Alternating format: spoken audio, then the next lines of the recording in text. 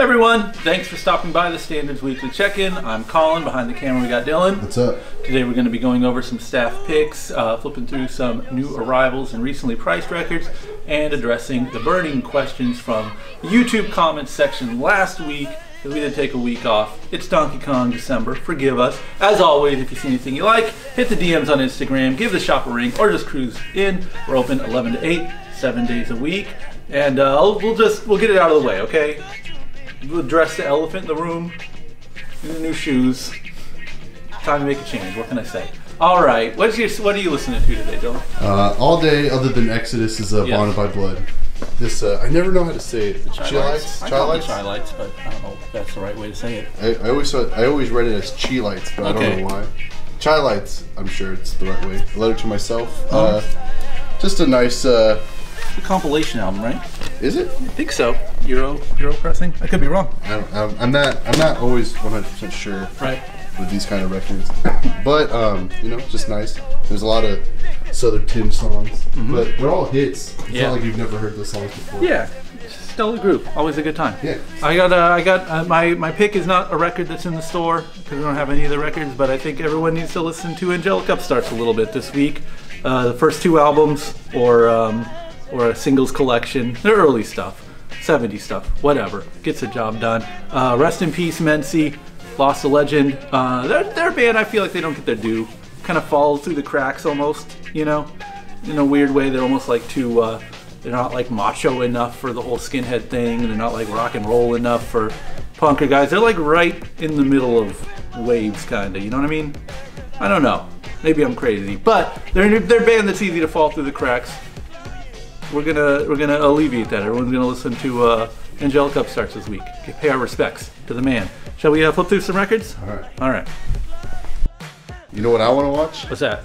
Disney Channel movies. Lacey's a regular high school girl except here's the thing, she's invisible. Oh, she's best friend with Jordan, and he's a guy. Jordan is actually gonna go out as a girl, but she's not some regular girl. Okay. She happens to be the president's daughter. Oh my God! And Lacey is now best friends with the president's daughter, who has to keep the secret that the president is really a caveman. And not only is the president a caveman, he's a hologram. And this would be fine if he didn't need to get his daughter, who's also a hologram, on the cheerleading team. But little does the president caveman hologram know that his daughter has ambitions to be a race car driver. Yeah. Can she use her boyfriend's friend's invisibility to get in the racing team, which, and here's the problem, all the racers on the team are wolves. And everyone on the cheerleading squad are Irish. Yeah, and they're leprechauns and so she has stumbled into the realm of magic. Jordan, the guy, is also finds out he's a mermaid. Can he balance having a girlfriend who's the president caveman hologram's daughter, who is being forced to get on this cheerleading team of leprechauns so that they can beat the rival school's team of werewolves, when her real heart is to be on the racing team, which is all wolves, regular wolves. It's not that far from these. Yeah, no, these movies are good. It doesn't seem hard. It's just weird. Regular high school student. Yes. Something is weird, like it's Battle of the Bands, but your band is all robots. Yeah, or your mom met a new boyfriend. He's Dracula. Which is a true one. I like that one a lot. The leprechaun one is true. It's called Luck of the Irish. No, that's not real. There's a guy that plays basketball, and he's like, why am I like 3 inches tall all of a sudden? He's like, oh, well, you're Irish. That's the whole movie. Yeah, see, that is on shuffle. This channel made a generation of people dumb. Look how I turned out. I'm good. Yeah, fair enough. You raise a valid point. YouTube questions, a part of the video where we answer the questions left in the YouTube comments section from last week's video. First off, Alex is coming out the gate talking about the complications and, you know, finding new band names, some of the more silly ones that come up. He gives a shout out to Witch Vomit. He asks for some of our favorite recent ones. I got a real one for you. You ready? Perverted Ceremony. Nice. I like it. Yeah. Yeah. I feel like Goat Penis is forever the one to beat. You'll never out silly that name. Out silly? Out silly? Out silly. You'll never out silly Goat Penis. Oh. I mean, I don't know. Maybe they're serious, but makes me smile every time I get the record or restock Goat Penis. As a guy that I'm pretty sure has seen Goat Penis, the band. See, it makes you laugh every time. The band. It's joy. It's all joy. No. I mean, like, I can't think of a good band name the last decade at least. A good one.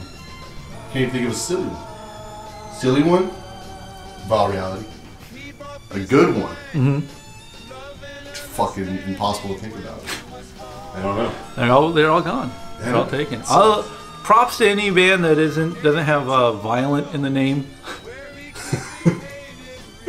That was way too common for a while. Yeah. It's like little trends. Now it's like one syllable words. Yeah. 3-4 letters, just like hit, run, man, kid. Yeah. I get it. If you can buck that, you're all right. Yeah. In my book. Yeah. And Bo Tiger is chiming in, asking about our worst example of grave robbing releases, as in like posthumous releases. I'll tell you, man, this is a hard thing to say because I have such mixed feelings about it. I feel the post Prince releases have been odd. Like even when I like them, like that Originals album that had like all of his versions of songs he wrote for other people, that's really cool. But it just morally didn't sit well with me. Like, I don't think he wanted me to listen to this stuff. It's like the guy with the most amount of stuff like sitting in the archives is the guy I'm weirdest about. listening to. Yeah, just moral. Like I can't shake it. Yeah. I'm never listening to it with a clear conscience. You know. He didn't want us to listen to it. I know, that's my take. Yeah. That's my take. I don't know if that's the worst example, but it's an example. It makes me feel odd. I feel it. Uh-huh. I can't think of any. I will say, Yes. and I didn't think about it till it was brought up to me the other day, last week. Uh-huh. Our homie R2 Yes. was like looking through the new Fat Beat stuff. Right. And he's like, I was like, oh, you're not going to buy any of that Dilla stuff? He's like, I don't buy post-death Dilla. And I Yeah. was like, okay, fair enough. He's like, mostly it's just unfinished, but Right. whatever, you know, why would you buy it? Yeah. Oh, fair enough. Respect. Yeah, and Yeah. that's the only thing I could think of, and I guess I never really think about stuff like that, or Yeah. that way. I know. So, It's weird. It's dirty. I don't like it. yeah. Anyways. And on a lighter note, D Void is asking about, we're talking Christmas movies, you know, 'tis the season, right? Mm-hmm. He's bringing up Jingle All the Way, Krampus. What do you got? What do you got? What do you got? What, like favorite Best Christmas movies. Best, Favorite. Alright, we got Silent Night, Deadly Night, 1 and 2. Okay. Then we got The Should Christmas not have Story, just the original one. You joke, but I stand. Yeah, I'm being serious. Yeah, I think like that- Christmas Story. I think Christmas Story. I went through a really heavy Christmas Story phase. Here's a. You want to hear some like you're a '90s guy? Go ahead, every TBS, every December. I recorded from the TV with like a mic on my Apple computer in like 1995. The not a finger, that line. Yeah. I thought that was the funniest thing ever. Somebody alert, like anytime like you click something and it was like, dun, not a finger. You're crazy. So yeah, I stay at Christmas Story. Anyways, keep going. It might be. It's only one. Just those two, Dead Yeah. Silence and No, Silent Night, Deadly Night. Silent Night, Deadly Night. Two specifically. Two for, specifically. Garbage Day. No! Yeah. Christmas Story. The 2000 and I guess 4. I can't remember. I think it's 2004. Remake of Black Friday. Or Hot Christmas? Black Christmas, there you go. I don't know why. Black Friday's a different horror That's a story Thanksgiving altogether. Yeah. Sorry. Out shopping. Yeah. Didn't work out well. There's too many discounts and they wouldn't allow me to get this thing with discount. It's a whole true horror story. Yeah, it is true horror story. Black Christmas. The 2004 remake though, because I haven't seen the newer remake, but the 2004 one's really funny. Especially when you watch the trailer for it. I really hate hearing the phrase newer remake, but go on. Yeah, there's like 3 remakes of that movie. I'll tell you, you missed number 1 with a bullet, baby. Go. Gremlins. Oh, Yeah. oh, Die Hard. I'm just kidding. Yeah. No, Gremlins is a good one. Yeah, there's no topping that. So yeah, you have to be a good movie regardless of if it's Christmas related. It has to be able to stand on its own. Yeah. I can watch Christmas Story all year round. Yeah. All right. I'm trying to think of another. There's one that's in my head, but I can't remember what happens. Is it a Disney Channel movie That's where the thing, I don't remember. a girl is a mummy and she's trying to It's make trying a to find a swim team? Christmas gift so she could die in peace. Thanks for watching, everyone. As always, if you want to see any questions answered, leave it in the YouTube comments below. We'll address it next week. Thanks, everyone. Bye.